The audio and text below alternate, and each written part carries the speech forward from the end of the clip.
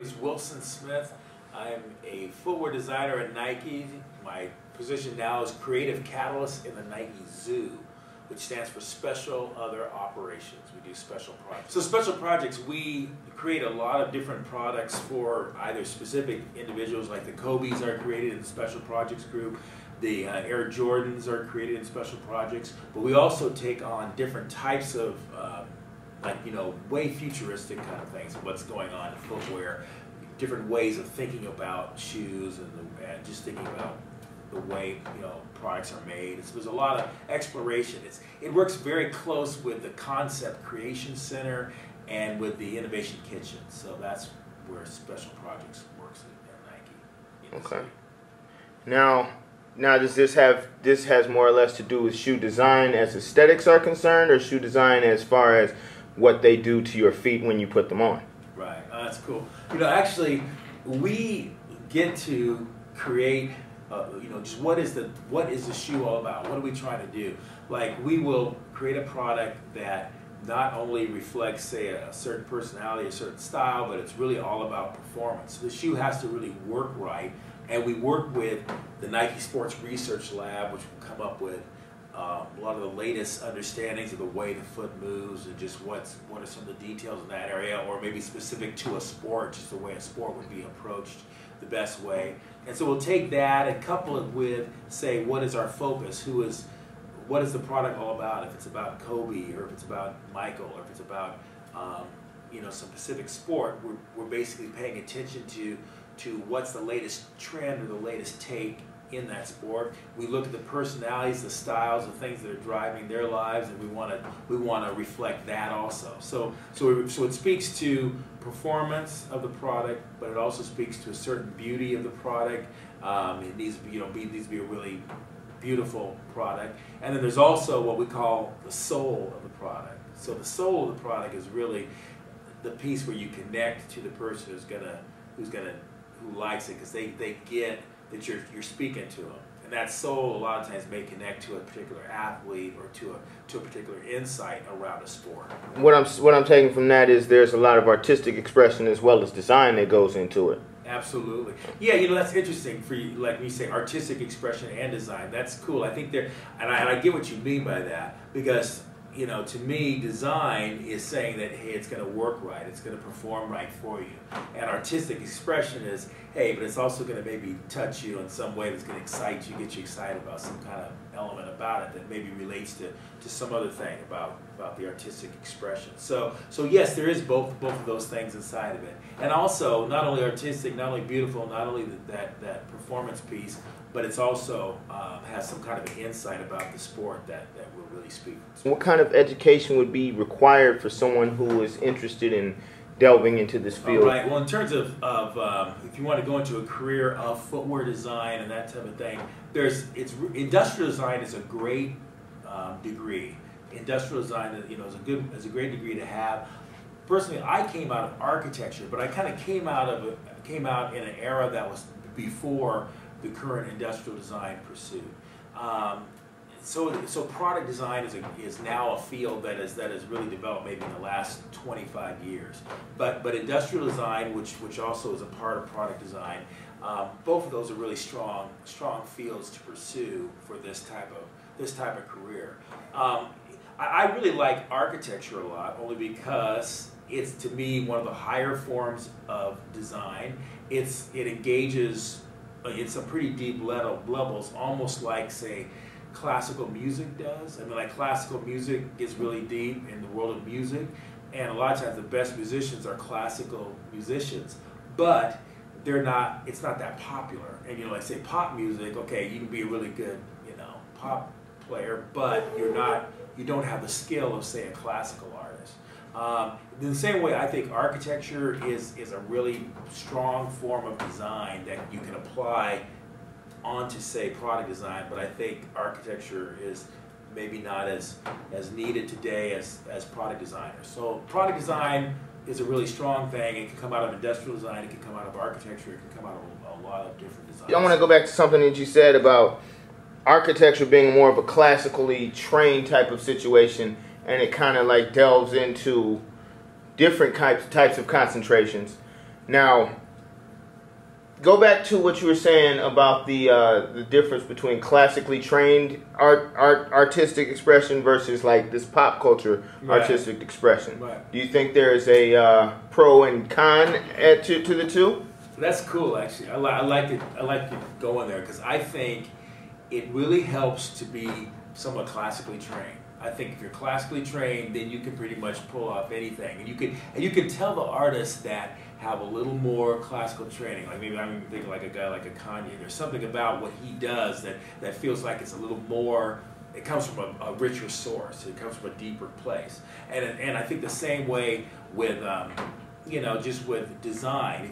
If you are approaching modern design like footwear, but you're classically trained, say in architecture, you're going to come up with some pretty strong references with your product design, with what you create. I was even talking to a friend earlier this evening, I mentioned Kanye, you talk about even someone kind of back in the day, classic rock, like a guy, Elton John, Elton was actually classically trained, and so his music has overtones and all this stuff that's way deep. Yet he's also got some gospel, he's got some different, so he's kind of got all this different stuff in it, and that's kind of what enriches something, is when you have a much broader place to draw from. So I think the classically trained piece is just gives you a little bit of an advantage, and I think because I also know the roots of the footwear industry, what happened at Nike came out of architecture. A lot of it came out of architecture. I know that the guru of the footwear world, Tinker Hatfield, who's my boss, he was trained classically in the School of Architecture at University of Oregon. So that's where he came from. That's where I came from also. But so Tinker and I both look at architectural metaphors when we go to design often. I mean, often we're inspired by architecture, and so the shoes come out expressing a pretty rich heritage of design. So I think it's really important to have that. I think that classic piece could really help and broaden. It's kind of different too. It's like if you were trying to design shoes, like, which I think are pretty important products, but they're shoes. Say you designed those after maybe just having a training in, say, graphic arts, then you're going to kind of look at it more like a graphic thing, but you're not going to look at it with all of its depth, and then it's got to house your feet, and it's got to like contain you and your movement in different sports, and express your style, and so all that stuff. Yet if you're doing buildings, you're thinking about that kind of stuff, and so then you can apply that to footwear. Talk a little bit about how you kind of came. You said that you're classically trained, and you originally did architecture. So how did that kind of break down into? Yeah, it's interesting when you're studying in school. A lot of times you don't really even know where you're going to land, where you're going to end up. And that's what I say. A lot of times, we may see a company these days when you're in school thinking, hey, that's where I want to go. It's almost like get that education, and then when you come out, a lot of times, who knows, there may be a completely new career that's there once you're out. When I came out of school, there wasn't even the world of footwear design. And I came out of school in architecture, and I started working for a major firm in Portland, which was called Skidmore, Owings & Merrill, and so they were a big architecture firm. They did big buildings, and I loved working on big buildings, and that was really fun. And I did that for about a couple of years, not that long, but then I get laid off and hired and then laid off. And so I worked around doing architecture in different places, and eventually I thought, hey, a friend of mine told me about a job doing space planning and interior design at Nike. And I thought, wow, hey, I could go and work there. I'd be working for the client. I probably wouldn't be getting laid off. So I go to Nike to do like stores and showrooms and layouts of offices and like that. So Nike hired me to do that. And that was really a kick. And I did that for about a year plus. But at that time, which was back in 1983, 84, back at that time, the footwear industry was really starting to evolve. And suddenly, Tinker was starting to do footwear design. The way shoes were expressed, the way they were designed was suddenly taking on a renaissance. And it was really that era. That's where the new Air Trainers and the Air Maxes, all that was basically about 87. But anyway, this was all kind of happening, starting to brew back right when I first came in that area. And so we moved a lot of our designers into product design. So we took people from all different disciplines. And Tinker and I, coming from architecture, was a real natural step into doing footwear. And that and I believe our architectural background really help make it happen as far as footwear design is concerned. Okay. Maybe a word about perseverance and just kind of sticking with it. And yeah, right. Well, you gotta trust. I believe you gotta trust. Not only trust in God, but you gotta trust that there is a plan and there's a purpose for where you're going, and that there's a reason, and you gotta trust that someone's watching out for you, and so I think that's really the thing deep down that kind of keeps you moving forward, and you gotta know that there is a reason why you've got a place in this world to make an impact. And so for me, it was always kind of like anticipating something. What is that place? Where am I going to land? What is this thing that I'm here for? And because I know some of my basic drives, my basic what they call proclivities or desires or things that I'm into, I knew that I love to design, I love to draw, I love to do a lot of different things, and so just paying attention to those, even music, or paying attention to different things that I was into, then next thing you know, the doors open up where your passions are, and I think it's really important to follow those passions, and that will lead you to your greatest impact, I think, in the place where you're called, what you're called. What types of person are best suited? I mean, less Gordon Gekko and more, something a little bit more homely, I should say, creativity, things of that nature. Right, yeah, absolutely. Yeah, no, I think the kind of person who would enjoy product design, enjoy this world that I'm part of, is someone who's creative and expressive and likes an opportunity to really make a mark. I mean, it feels a little bit like, I think of an artist like an Andy Warhol or somebody who created like multiple images of the same thing. I mean, and that's kind of some of the fun that I've had with product design. I mean, you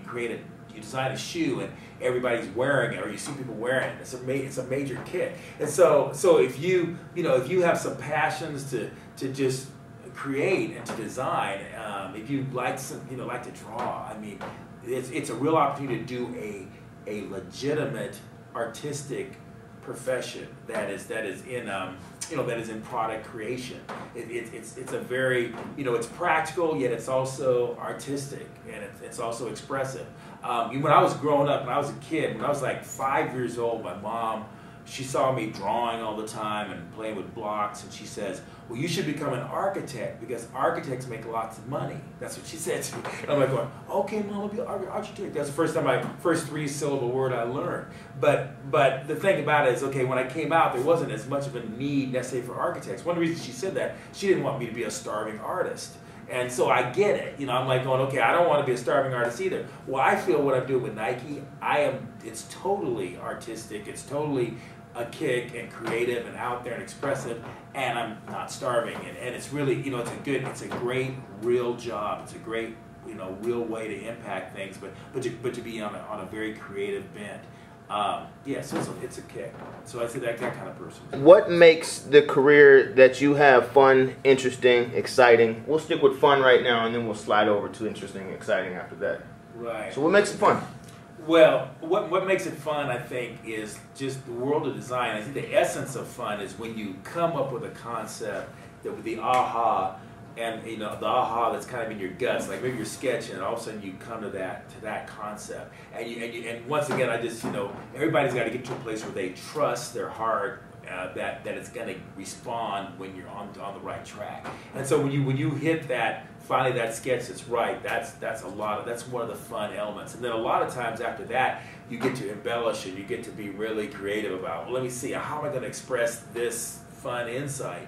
And so I think that's the beginning of the fun is when you get that aha in your gut, and that's like really a kick. Another thing that's been fun, I feel extremely blessed, is that I've had opportunity to connect with some really great athletes. I've had opportunity to work with Michael Jordan or Andre Agassi, Serena Williams, and they're people who a lot of times they share very similar characteristics. Like MJ, I've never been around a person who listened better than Michael Jordan. I mean, he so zeroes in, he's so connected and listens to you when you're talking and what you're saying. And you'll say something and he'll reference something that you said 3 years ago or whatever, and you're like going, wow, you remember that, and maybe you try to pull something over on, and he'll say, well, Jordan Brand doesn't do it this way, as we talked about, and he'll go right back. So it's like he's an amazing person who captures things well, and it showed me that part of the answers to true greatness is being able to listen and to being able to zero in. And I got that both from Andre, I got that from Serena. When they're looking at you, when they're talking to you, it's almost piercing their eyes because they are so attuned to like really listening and trying to understand what this person's trying to do and say.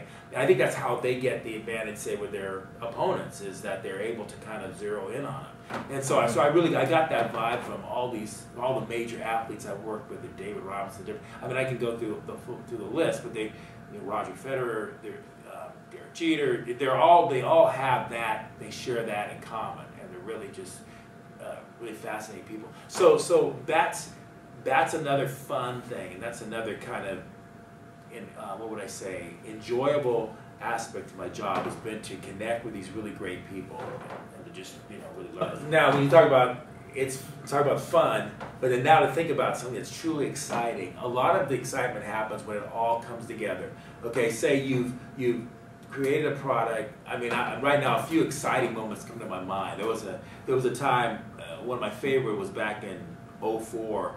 And I had been working with Serena for that whole year, and then it was the U.S. Open, and here she is coming out to center court in her, the first head-to-toe outfit that Nike had done for her, and she's like wearing these boots, and she's wearing this crazy black studded dress that was created by the apparel group, and she was so hooked up, and she's walking out of the court with her bag and everything, and the lights are flashing like the runways in Paris, and it's just like, and I'm like sitting there going, wow, okay, this is like really a moment.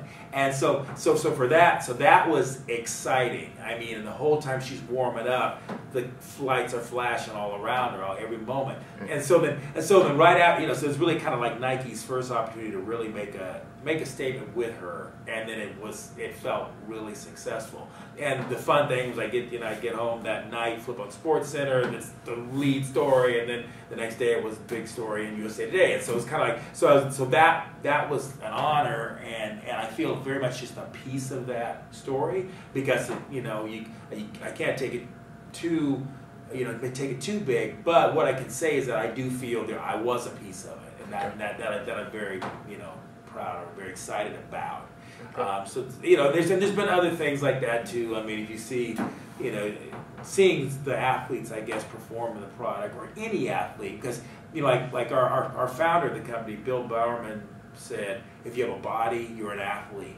And so if anybody is performing or anybody chooses the product, I'm humbled, I'm blown away, I'm shocked they would choose something off the wall that I had a chance to be a part of. So that's exciting but humbling, and so because I know any person who would do that, that's really a kick for me personally. So that's been great. And then I'd say another, I just want to go full circle a bit.